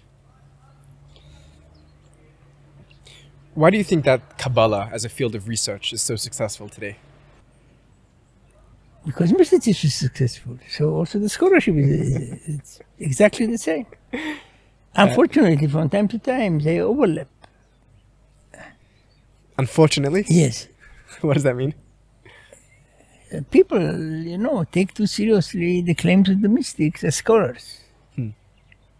Scholars take the claims of the mystics too seriously. Can you give me an example? No, it's better not to give examples, but unfortunately there are many. No, I didn't mean an example of a name. I meant an example of an idea. No, I prefer not to answer the question. Okay, sure. What do you enjoy outside of Kabbalah? In different parts of life. I mean, it's not exactly one's music, chess. Now, family. You have grandchildren? Yes. They bring you nachas? Very much. I'm glad to hear.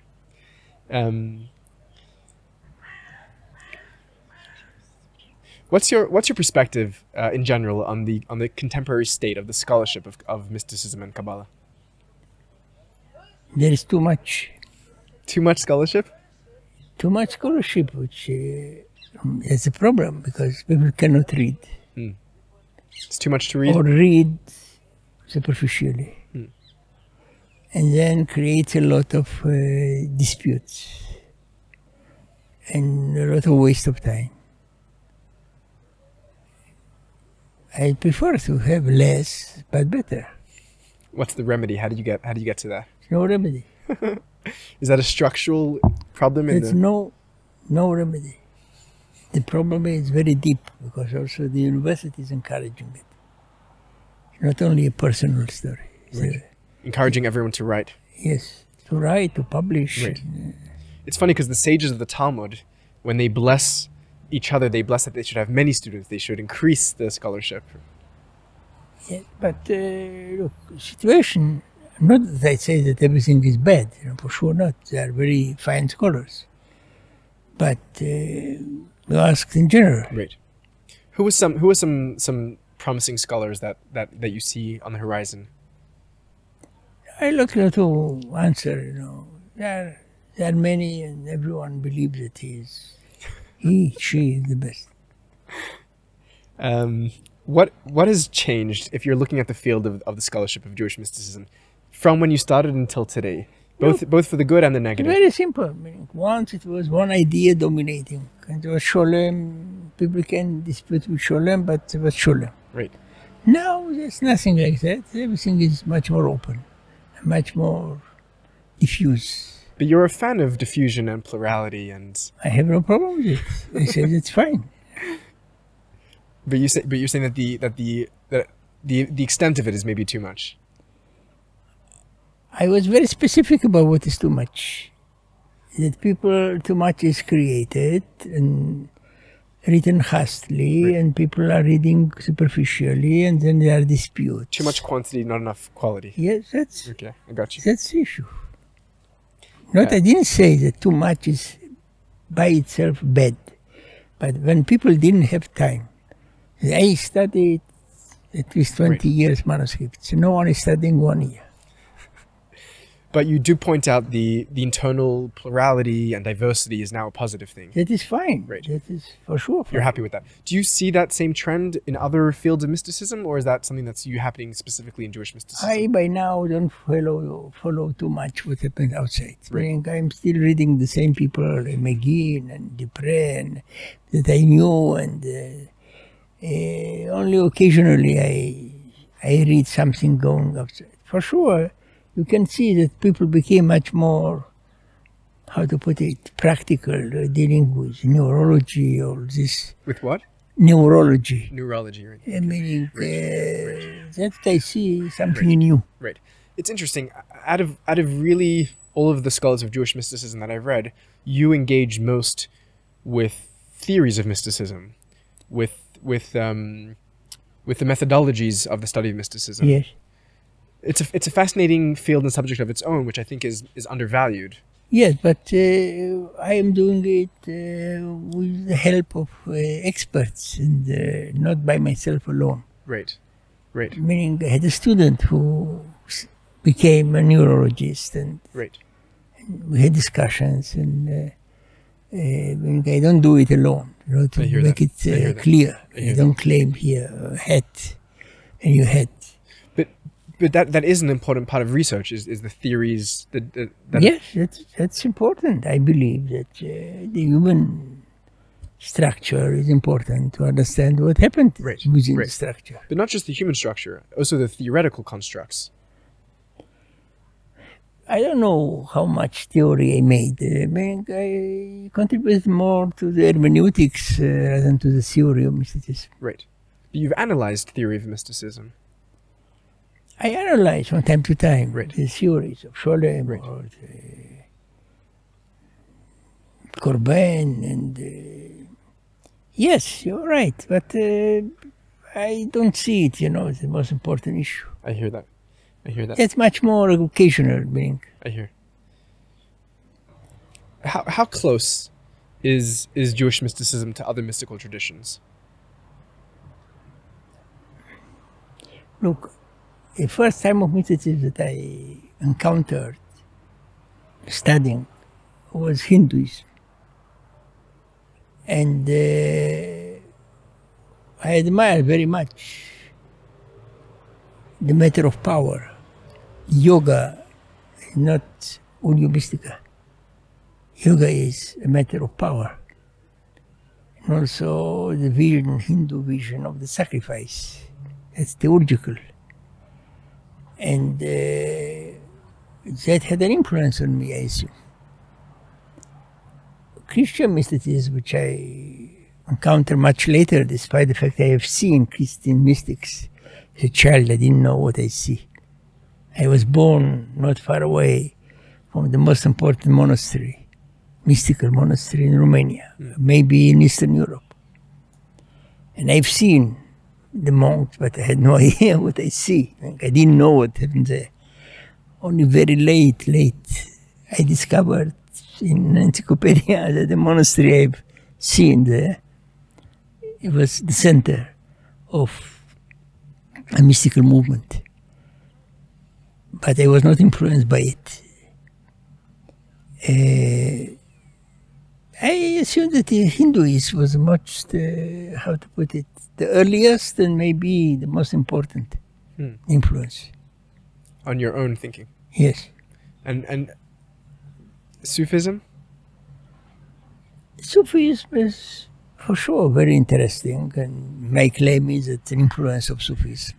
I claim it from time to time. And I believe that historically true.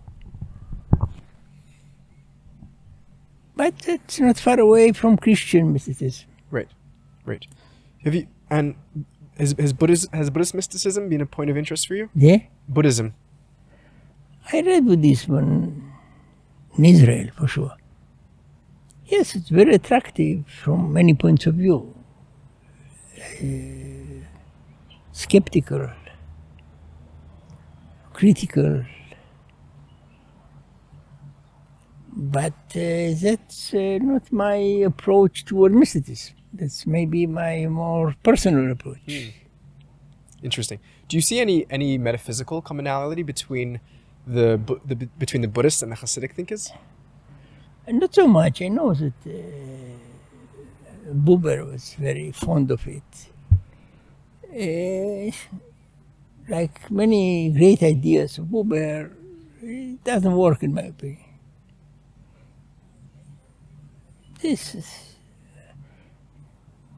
There are moments of interesting remark by Buber. He is claiming that who is at the door? It's I. You know. Well, he made interesting remarks, but that's, in my opinion, marginal. Is what? Marginal. Marginal, I hear. Means they are interesting.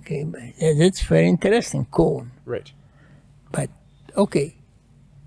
Yeah. What is the structure? I believe that the Besh knew also the Hindu, what's called the parable of the wall. Yeah. With the illusion. Yeah. That's Maya, in my opinion. Right. So, not that those are moments. What about the Buddhist belief? You know, the Buddhist belief that nirvana is the realization that there is no difference between samsara and nirvana, right? Yes, I don't like this modern, how to put it, no, how you call Buddhist it? modernism? Yes, it's non-duality. Right. That's, again, a claim that I see in some younger scholars speaking about. Well, you don't think someone like Nagarjuna was a non-dualist? Look, it's very nice to say it. Non-dual. Unfortunately, I see too many dualities. in their own thinking. That's a trend. Right. A trend. In 81, I was for the first time in California. So people took me to Malibu, which was actually an island of Buddhists. Some years later, people took me to Pico, was center of Kabbalah. So you can see the change in the fashion. In fashion. Fashion. I mean, here, at the beginning they took me here. There. Do you Who is going now to Malibu? Do you think that there is non-duality in Judaism? Do you see non-dualism? I don't understand exactly what non-duality is, so I cannot. I know the people are writing a lot about it, but I must admit that I don't understand. This is my last question. The last question is, the Kabbalists seem to have two gods, right? And this is something that Shalom's written on and you've written on. There's God as Ein Sof, and then there's God as Sfirot, and there's God as the Yotzei Bereshit, the God of the Bible and of tradition, religion. Shalom wrote some interesting works trying to explain the different techniques of different Kabbalists that are trying to negotiate that. No, that's too complicated question. Complicated question. Too complicated. I don't believe that, the division between the God of the Bible, the Ein Sof, and that's simplistic, too simplistic. In Hasidus you have Ein Sof, and you have Rabbi Nachman is saying do. Right. So what? He was not a good Hasid. Well, it's a personalization of the Ein Sof, no? Why not say there are two different issues? What are the two different issues? One is more personal, and the one which is apersonal. Right. But not non-duality or something like that. There are different ideas coming from different places, which are combined in one way or another. That's all. Right. Professor Idel, I want to thank you very much for giving generously of your time and presence and knowledge. I hope you enjoyed, and yes, that remind me some moments in my life. Yes. Was there anything that you felt that we missed or we could have mentioned that you wanted to mention? I don't miss. I don't want to transcend the interview. You don't want to transcend. It's interesting in your completeness, right? Yes. Maybe in itself there's something mystical there, that you don't like anything. You're not looking for transcendence. There's that itself is maybe a mystical direction. Well, if you like to call it mysticism, you can call it mysticism. You know, it's up to you. I don't feel complete at all. I feel that I don't know enough about things I write, and that's a sign of completeness. Yes. So you feel lack. Curiosity is part of it. Curiosity when you feel that you don't know. Right. So I still feel it. I think that's a beautiful thing that you're still curious all these years later. And I enjoy it, I tell you. The most important thing in my scholarship is that I enjoy it. Tell me one last thing, and we'll end with this. What do you find beautiful in Kabbalah? No, I'm not very aesthetically influenced, biased. From time to time, the language is not exactly the best Hebrew, not speak about Hasidism, but also others. And the structure is not structure, and everything is parshanut, running from one place to another. And I don't look those elements, meaning that